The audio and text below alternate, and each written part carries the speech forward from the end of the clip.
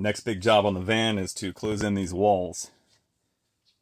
And I'm going to do that with the same cedar plank I've used on the ceiling. This will be stained to match the countertops. And this will be painted a kind of a light gray that should blend in nicely with the fabric I've used on the flares and up for the headliner shelf. I've also got to close in. I'm going to do some trim work on these pillars. And I'm going to leave it kind of open around the flares, but I am going to cover this up kind of like I did over here. And then the cedar will come down this pillar as well. So for this, I'm going to have a spice rack built in, kind of centered over the stove and up a little high so it doesn't get splattered with oil. Just going to kind of play that by ear as I go, but I'm thinking of making 4 studs essentially. I'm going to laminate 2 pieces of 1/2-inch marine ply together and maybe 2 inches wide, and then do 4 of those across.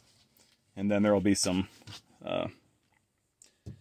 riv nuts into the body as well, and that should give it plenty of purchase for the cedar plank walls. Also going to have an outlet over here, just another one of these outlets that has USB built in and AC.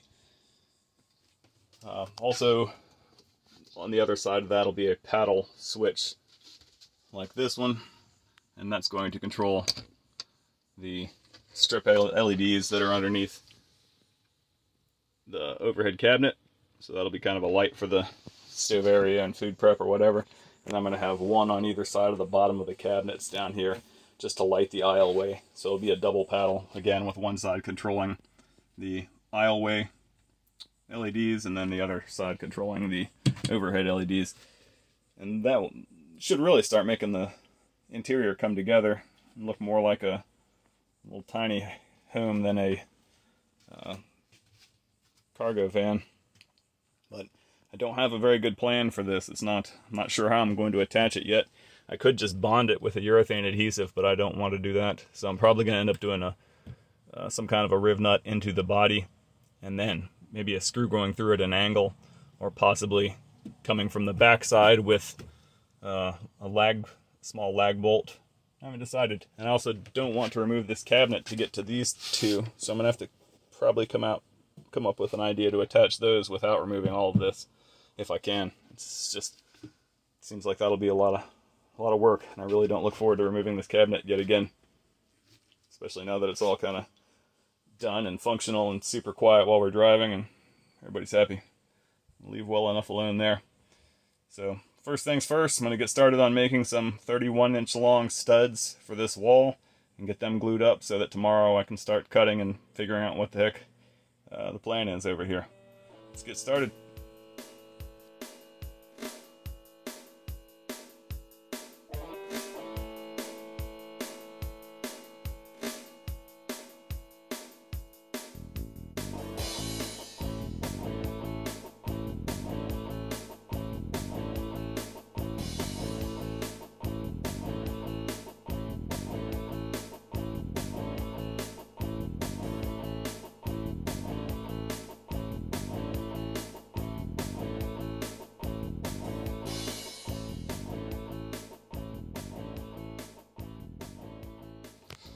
Alright, I've jumped ahead just a little bit to save some video time experimenting with angles and such, but I've ended up with about a 30-degree angle on the top of the stud, and that's going into a riv nut, which I'll show you here. I'll do the whole process with the next stud, and then I just drilled a hole through and then followed that with a Forstner bit, and I did a button socket cap screw into that riv nut on both ends, and it's very strong. I may follow this up with some urethane because this is not going to be removable.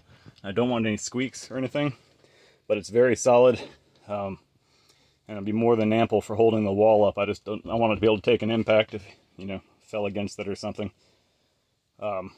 See a lot of people do this with self-tapping screws. I would never use a self-tapping screw in this application. They have their place, but putting them into thin body sheet metal in an application where there's going to be a lot of vibration and motion is not that place. you've also got a lot of expansion and contraction with heat cycling, and a self-tapping screw is just not a good fit for this. You want backing, you want a nut on the back on the other side. If you could get there, I probably could have finagled a locking nut or something into the back side of this and done a bolt, but I feel like with that just going through plywood, it would have been kind of wasted strength. I'm real happy with the rib nut here. I'll either back the face of this with felt, or I will put urethane on there to make sure that it doesn't come loose or anything, and I'll probably use a little bit of red Loctite on the threads. So the plan is to do 2 more of these, or rather 3 total.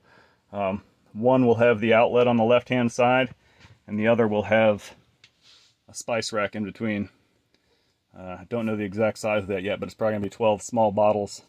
We plan to do a fair amount of cooking in here, so I don't want spices rattling around in a drawer. They're going to have the lids screwed up onto a piece of wood, and then the jars will just screw into the lids, and hopefully that'll be sufficient for what we're doing. But right now I will go through the process I used to make these studs. It was a little bit time consuming, but now that I have one done, I can relatively mass produce them, and we'll go from there.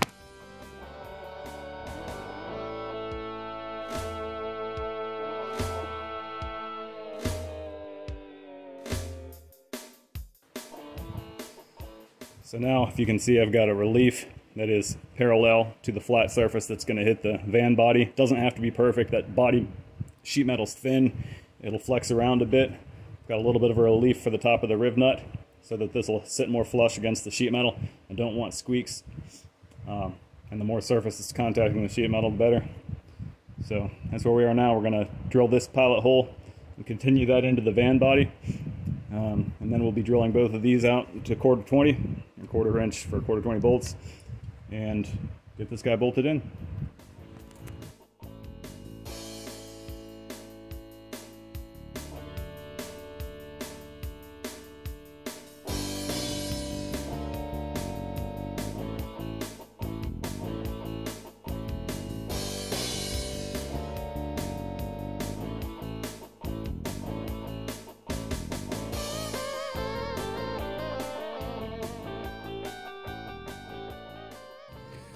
Really is a nice flush fit. It's going to match the cedar up to the body up here really nicely. If you had a little bit of if it was a little bit proud and you wanted to take it down, you could easily sand some of the top of this off, or a lot of ways you could pick up a little bit of slack. But I think this is a really good method if you don't want to bring the body, your van wall out away from the body more. I want to maximize my width and height of this van, so I've been trying not to have a fully framed in van. It's much better for insulation and the lack of thermal bridging, but that's not what I'm going for here. And I live in Florida, so you know, by and large it's pretty hot, and it's just going to be hot. If you've got some better ideas for how you would do studs, or some that you've already done, I'd love to hear about them in the comments. For now, I'm gonna do 2 more of these and then figure out my width for this spice rack and move on from there. Now for the 2 studs behind the stove, I mulled over a few ways to do this, because I'd like to attach them the same way as I attach these 2, but the counter would have to come all the way back out, and I'm not taking the counter all the way back out, so unless I absolutely had to. So this is flush with the back side of the counter, so what I've decided to do, if I can swing it, is I'm going to take the stove out and I'm going to screw into the stud from the back of the counter, just through the counter frame, and that'll cinch it up against the counter. I'll just have to remember, if I ever go to remove the counter, that it's also attached to the wall. And then the top will attach by the same method. So 2 more rib nuts and 2 or 4 wood screws going through the cabinet, and that should affix everything. And then I'll just be able to frame in. I'm gonna have rib nuts going down the sheet metal on both sides in different places to catch this wall panel, and that should finish up closing it in.